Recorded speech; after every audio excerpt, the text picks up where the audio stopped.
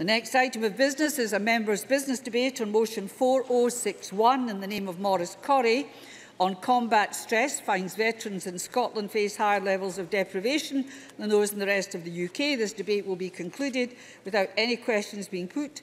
With those members who wish to speak in the debate, please press the request to speak buttons now, and I call Maurice Corry to open the debate. Mr Corry, please. 7 minutes.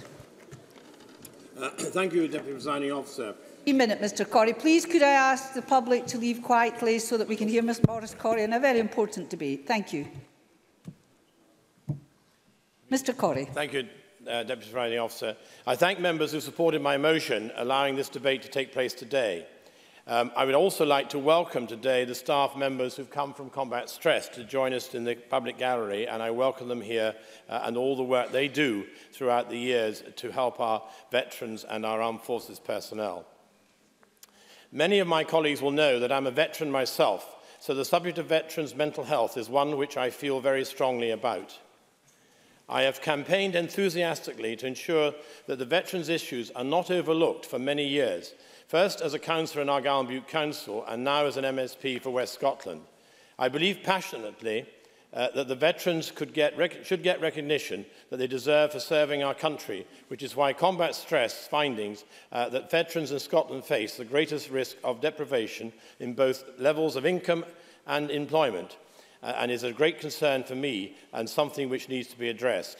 I visited recently Combat Stress Hollybush House Centre in Ayrshire and was impressed with the service that they are offering and very much recognise this service as being absolutely vital to our forces and our veterans, and also is now fully recognised by the National Health Service.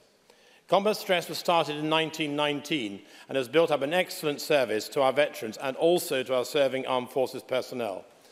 I think it is important to firstly note that the fact that we are even able to have an open debate today about the impact of mental health issues amongst veterans is a huge step forward. It has previously been an issue that many service personnel were reluctant to accept. However, by talking about it and trying to help those who do unfortunately suffer from poor mental health, we are helping to get rid of the stigma which still surrounds mental health, and this is a huge achievement. I do believe it is also worth mentioning the great strides forward which the MOD are taking in helping to fight issues surrounding mental health within the ranks of the armed forces. Combat Stress's multiple deprivation in help-seeking UK veterans report, which I have a copy here, gives us an overview on the experiences of deprivation in a national sample of veterans with mental health difficulties. It helps to give us a better idea of how best to target specialised military support to veterans with mental health difficulties themselves.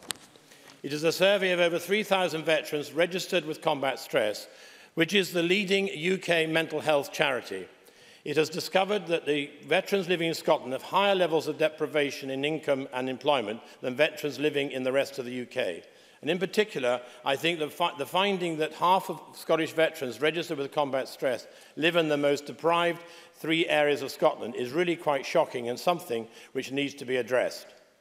These veterans are already dealing with a range of complex mental issues, whether they suffer from post-traumatic stress disorder, depression and anxiety, or so that it's a struggle enough for them to adjust back into the civilian world.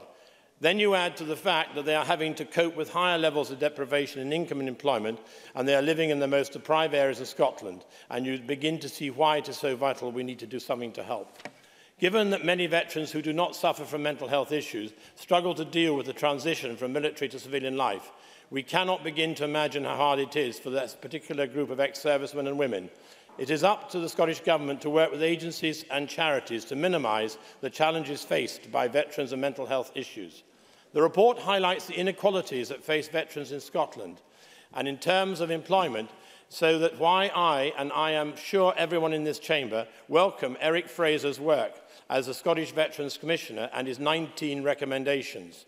I was glad to see that the new Strategic Working Group on Employment has convened and that they held their first meeting last month, and I look forward to hearing the outcome of that meeting and future meetings. I think that this is a very positive step in the right direction to ensure that veterans who settle in Scotland are not left disadvantaged from their military service, but playing a full and productive role.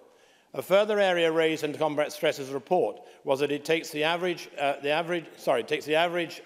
veteran 11 years to seek help after leaving the military. This brings me back to my previous point, that by even discussing this issue today in Parliament, we are making headway on the issue of mental health amongst veterans. It could be that a veteran does not recognise or want to admit that they are suffering from mental health issues, so it does not seek help for many years. Or could it be that mental health symptoms do not set in until other events trigger them at a later date?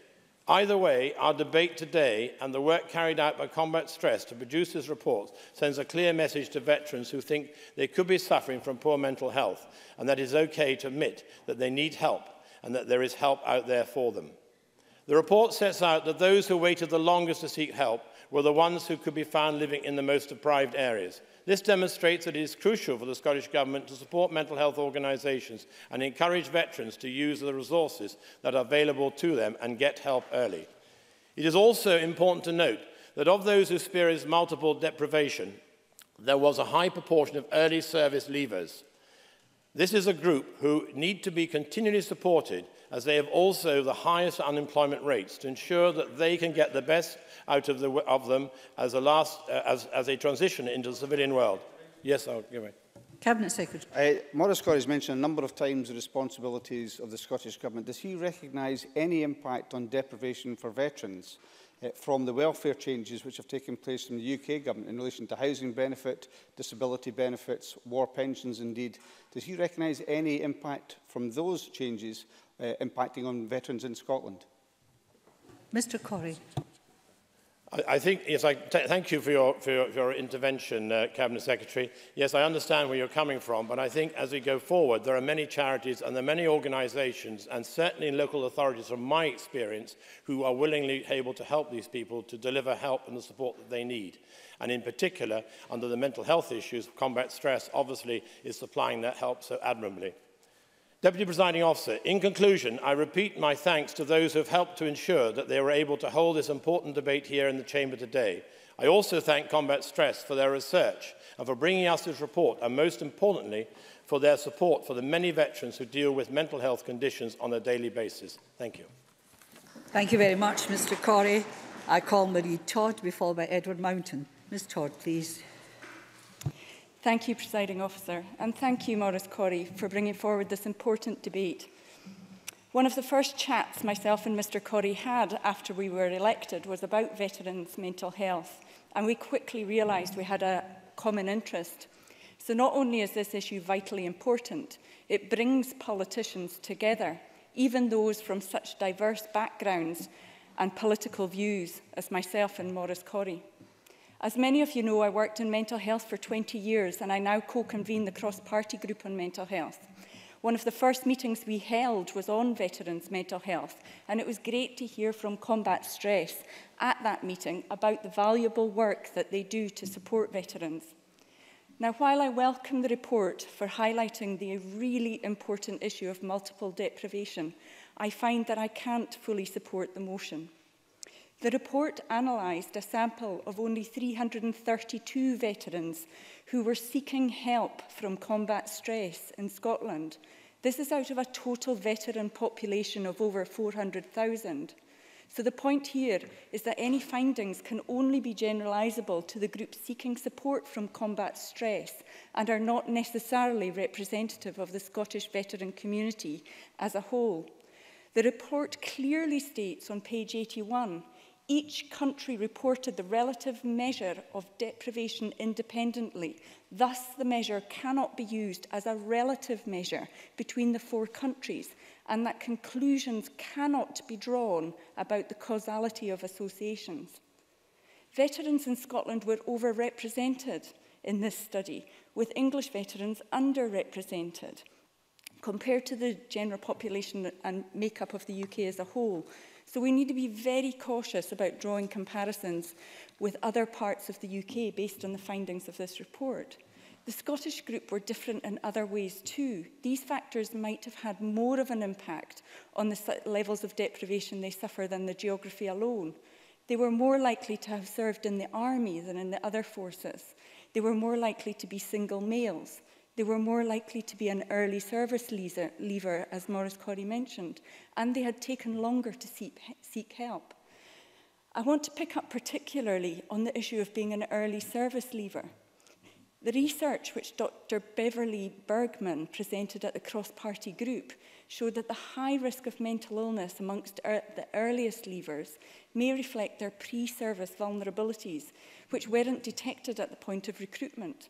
And those become apparent during early training and lead to early discharge.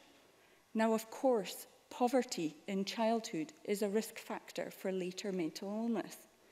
Campaigns such as Force Watch and Scottish Quakers earlier last year petitioned Holyrood to stop the high number of recruitment drives by the armed forces in schools in deprived areas.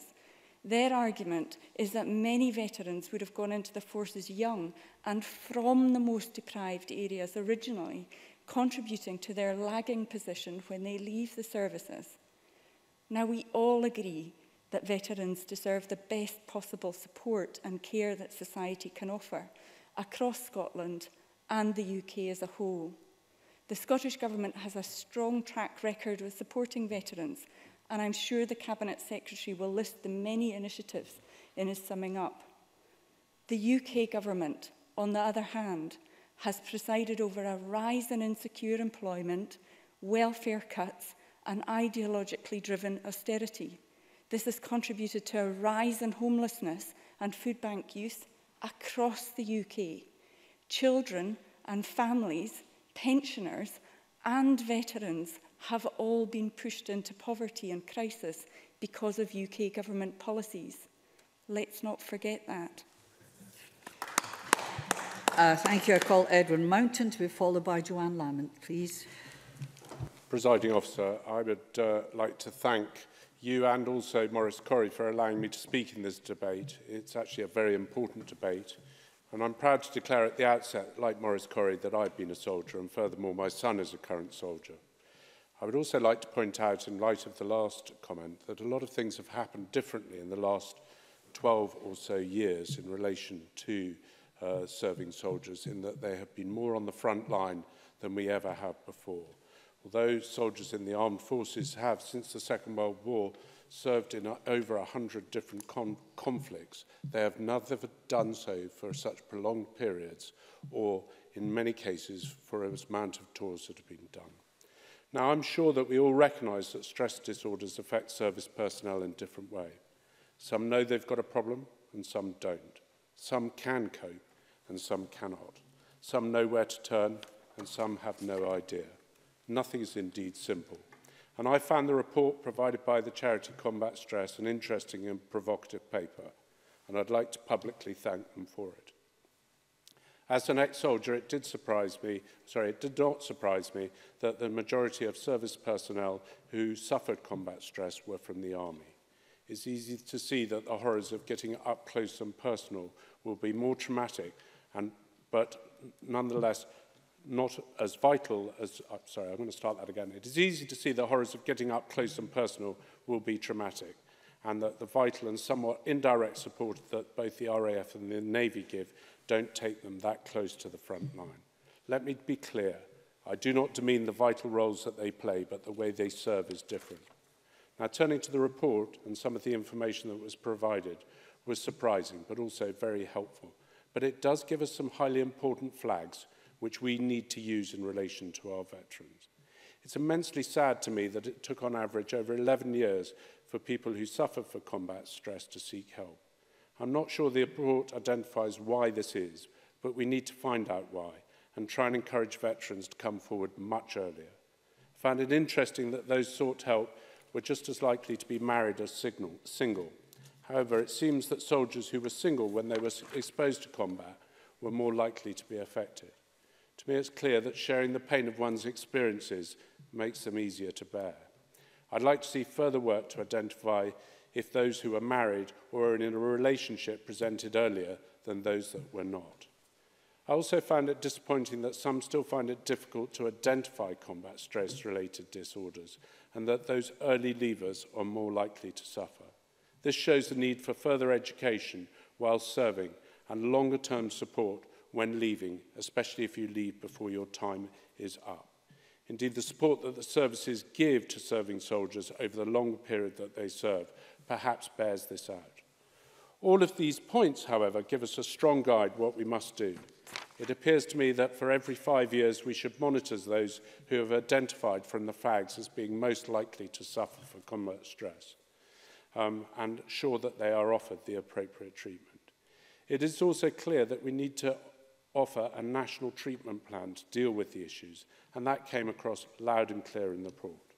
Now, I'd like to turn to an issue that was highlighted in the report, and that is the fact that veterans living in Scotland, in urban areas, and who are unemployed appear to be the greatest risk of deprivations.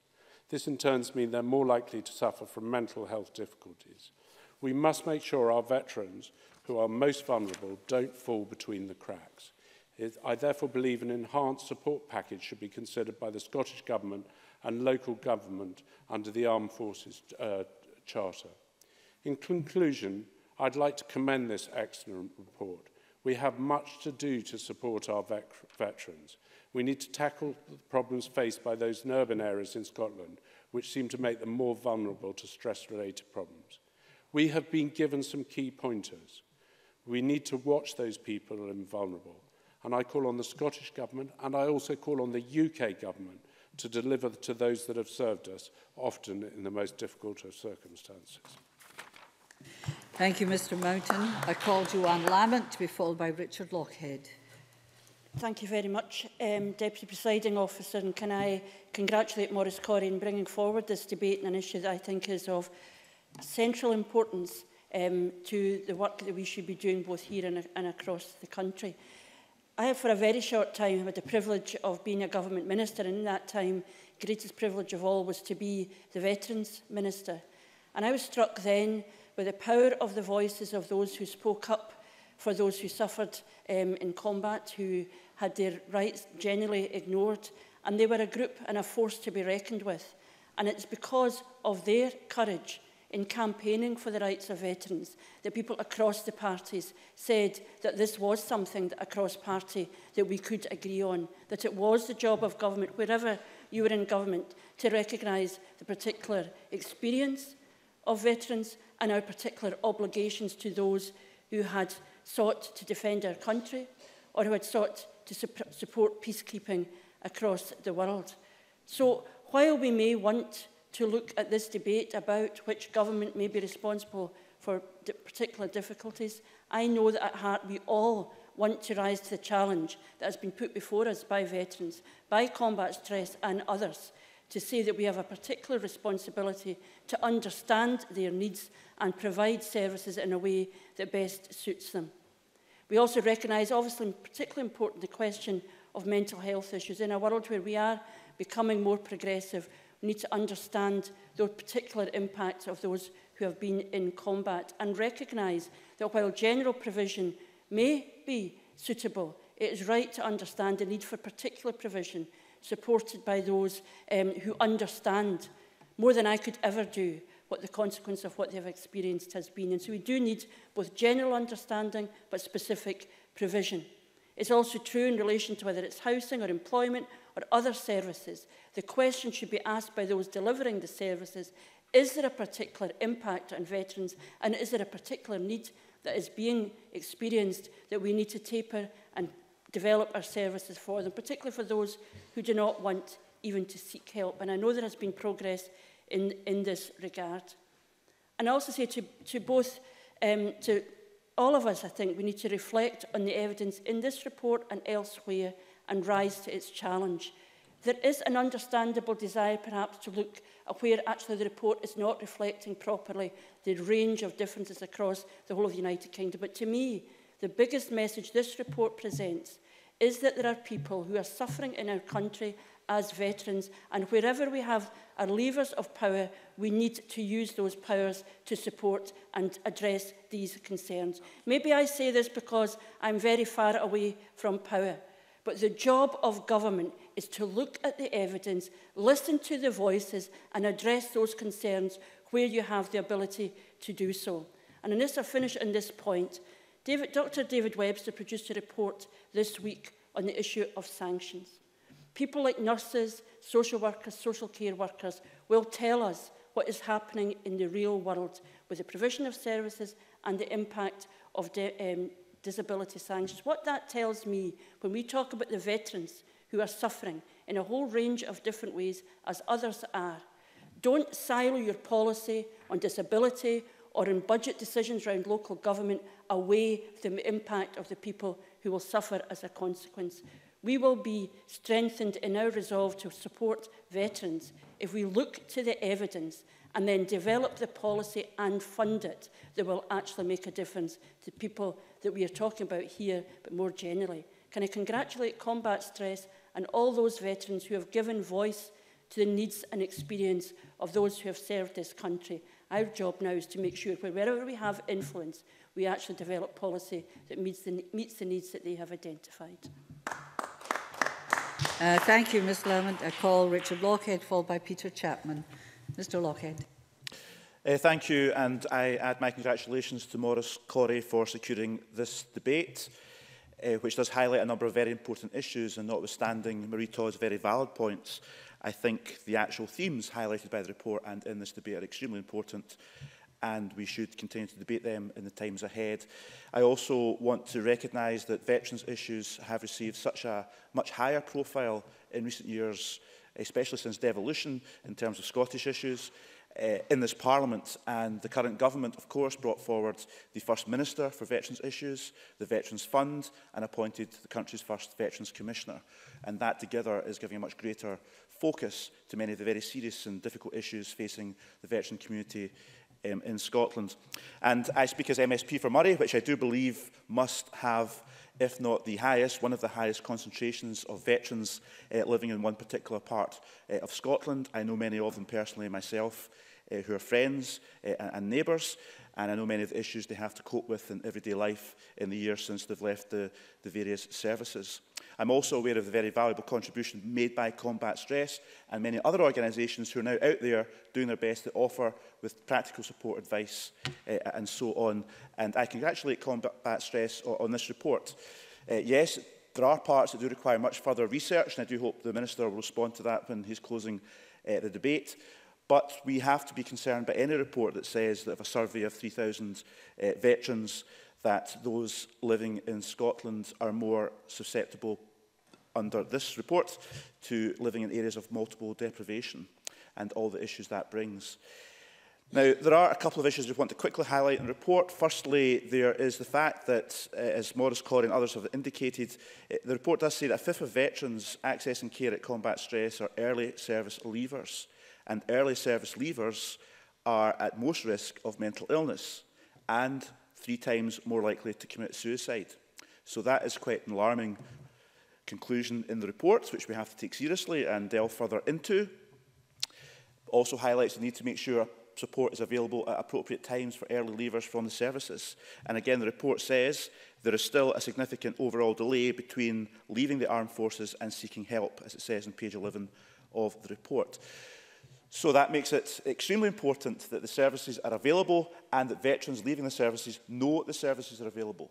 And I like the idea of the one-stop shops that are being created. I know there's many organisations doing good work across the country, but the Veterans First Point that's been set up, and there's now 8 centres across Scotland, offering a one-stop shop is a very important way forward. Just to be parochial and talk about the issues in Moray for a second, there is a Veterans First Point in Inverness, and there's one in Aberdeen Service in Grampian.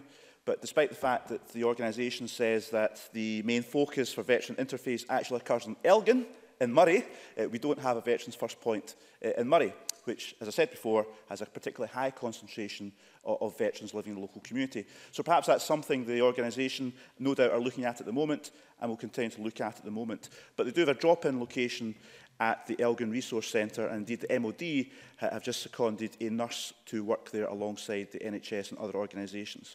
So I do think it's important to make sure the support's available, but the veterans know where to access the support, otherwise there's no point having it available if they don't know where to go. So hopefully we can build on their good work moving forward.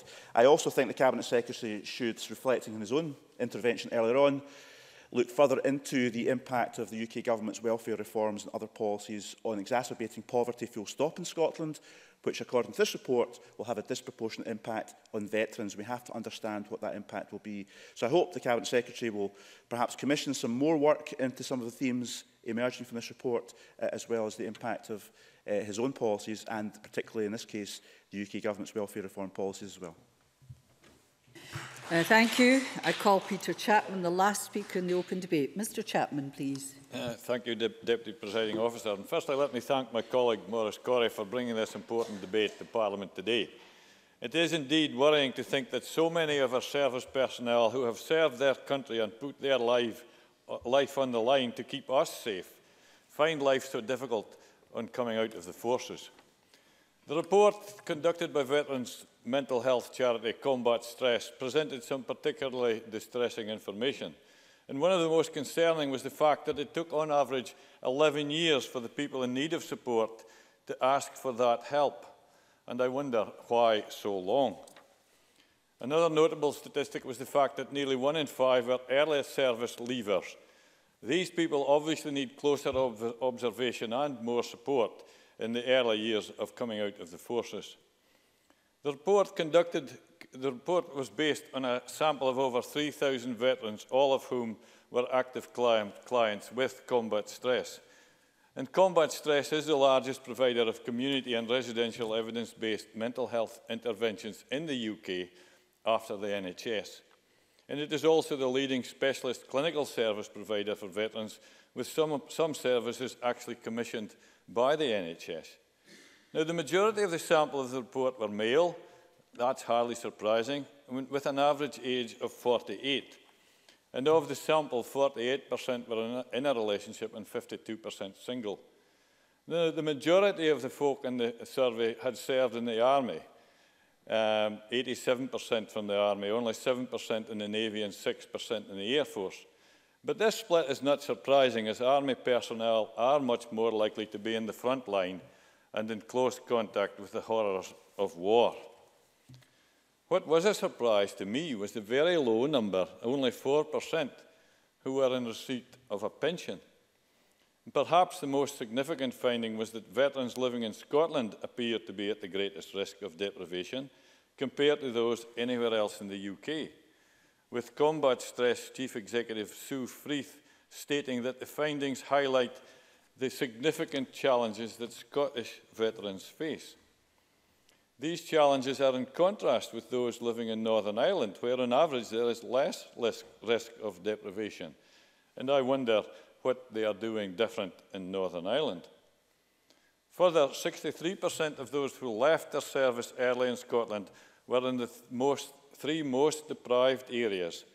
But of those who left after 15 years or more, only 32% fell into the most deprived categories, a trend that is not echoed across the rest of the UK. Presiding Officer, this is a distressing report in many ways, and I hope it is the beginning of a more caring and supportive regime for members of the armed forces as they leave and return to civilian life. Given that we now know many of these vulnerable ex-servicemen and women spiral into homelessness, debt and mental stress in the first few years as civilians, we must put in place mechanisms of support and monitoring over a period of time to help them to adjust to life away from the forces. It is surely the least that we can do for them, as they were prepared to commit the ultimate sacrifice for us to maintain our freedoms and our safety. I therefore call on the Scottish Government to work with the UK Government to devise a strategy of support to address the obvious difficulties that arise upon leaving the forces. A civilised society, Presiding Officer, can do nothing less. Thank you very much. I call on Keith Brown to close the Government Cabinet Secretary. 7 minutes or thereabouts, please. Thank you, Presiding Officer, and I would also congratulate Maurice Corry on bringing this debate to the Chamber, and also acknowledge and commend both Maurice Corry and Edward Mountain for their lengthy service in the Armed Forces. This Scottish Government has worked tirelessly in support of our Armed Forces and Veterans community, something I think that's been acknowledged across this Chamber many times in the past. We have a commitment to ensuring that the armed forces, veterans and their families receive the best possible levels of support. And we set this out in the Renewing Our Commitments document in 2016. And much progress has been made from support on housing to ensuring that from 1st of April this year, veterans who receive social care in Scotland will receive the full value of their war pensions, and that's thanks to £5 million of funding.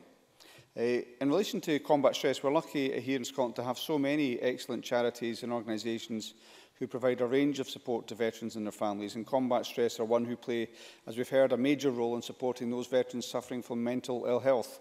They offer a full range of specialist mental health assessment, treatment, education, advice and support to help recovery and improve quality of life for veterans across Scotland. The Scottish Government has funded them to the tune of around £1.24 million per year, and also £200,000 in the last year for community outreach work as well.